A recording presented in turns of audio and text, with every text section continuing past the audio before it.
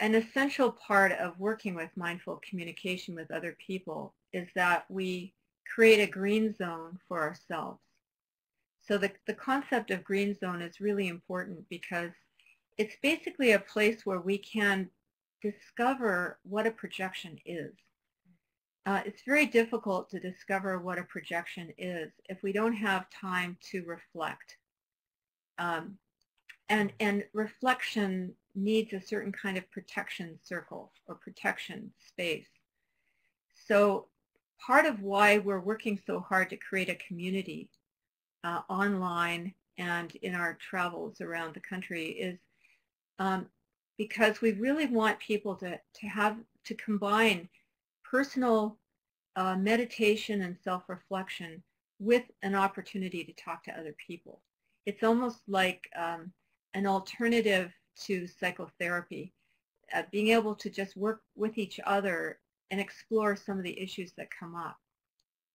So having said that, the first thing we discover when we're working in the privacy and the safety of our own meditation is that we begin to notice that we recognize our projections. So for instance, when I was falling down, when I look back on that, when I reflect back on that experience, I realized that I had a projection that was very self-critical. Like, I was judging myself. And if somebody had not come toward me and said, "Can I help you?" with love and concern in its face, I might have spent the rest of the evening beating myself up for having been so, clumsy.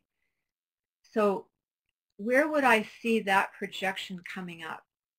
If I sat down and did some loving kindness or compassion meditation, I would begin to notice that there's a voice in my own mind that enters in and is judgmental or cruel. A voice that I would never have that response to someone else. Why would I have that response to myself? So you understand other people's projections by understanding your own. And that's a really helpful and important piece, because when we do talk about the red light, the most important thing is not to judge other people for their projections, but to have compassion for them. At the same time, it's really important for our own well-being that we recognize projections when they come up.